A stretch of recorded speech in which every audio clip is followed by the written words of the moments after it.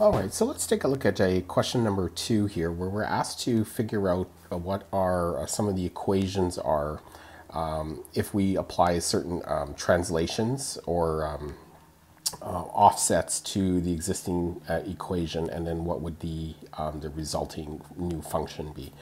So our new equation is based off of the basic parabola, so it's y equals x squared.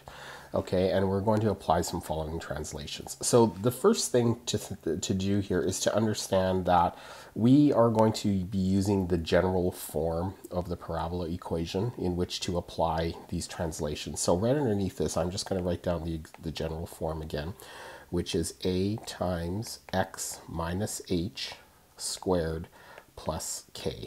Okay, so that's the formula that's been given to you in this unit where they talk about how the parabola, how the structure and properties of the parabola can be fully written out. Okay, so if h and k are 0 and a is 1, then it just reduces down to the base case. So our first question here says a horizontal translation of 4 units to the left. So we're going 4 units to the left. So we have to remember what our x and y graph looks like.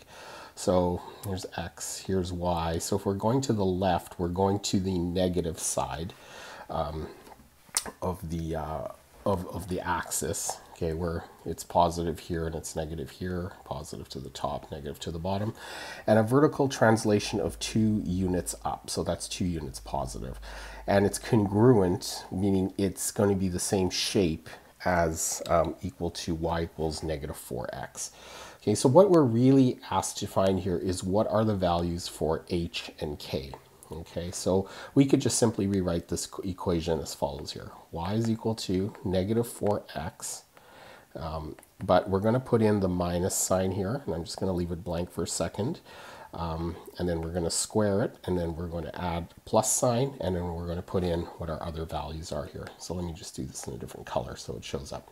So if we're going to go 4 units to the left, that means we're going to the negative side of the x-axis. So that means we are going to actually have to put in a negative 4 as our value here. Okay, and 2 units up. So 2 units up is we're going to the positive direction in the y-axis, so we're just going to put in a number 2 here.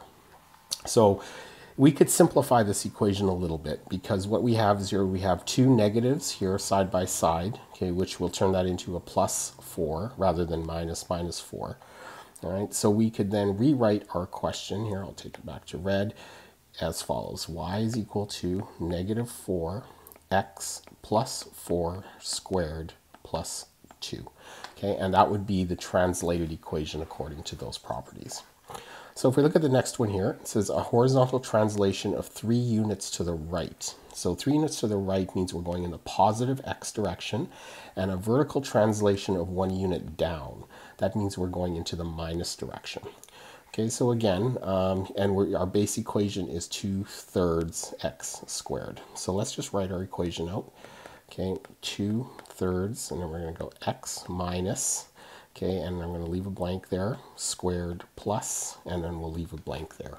And I'll just go back to a new color. So if we are going to go 3 units to the right, that means we're going into the positive x direction. So that means the value for h is just going to be 3.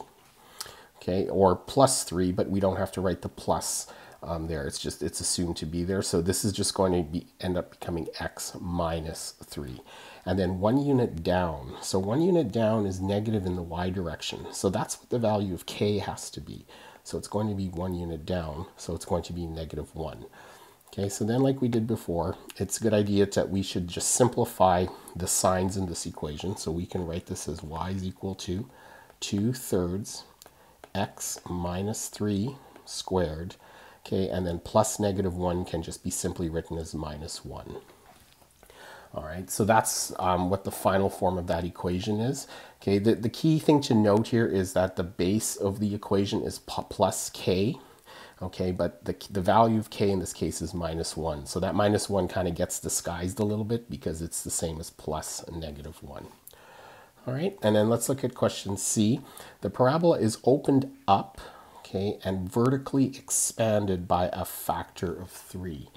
Okay, so remember, vertically expanded is the opposite of being compressed. That means the a value is greater than 1. Okay, that will give us a vertical, like a vertically expanded or vertically stretched parabola.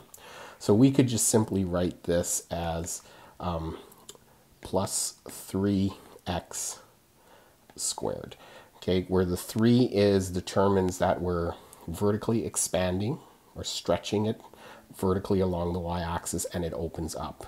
Now the reason it opens up is because it's a positive value, so normally we normally don't write the positive 3 in, we would just write it as simply 3x squared. Okay, if it opened down, we would have to include the minus sign, which is what the next question is. It opens down and it's vertically compressed by a factor of 4. So vertically compressed means that it's going to be squashed towards the x-axis, okay, and by a factor of 1/4. So we can just simply write it as y is equal to minus 1/4, okay, because that's going to open down, and x squared. Okay, so that's how you translate those words into the values that you need to put into the general format for the parabola.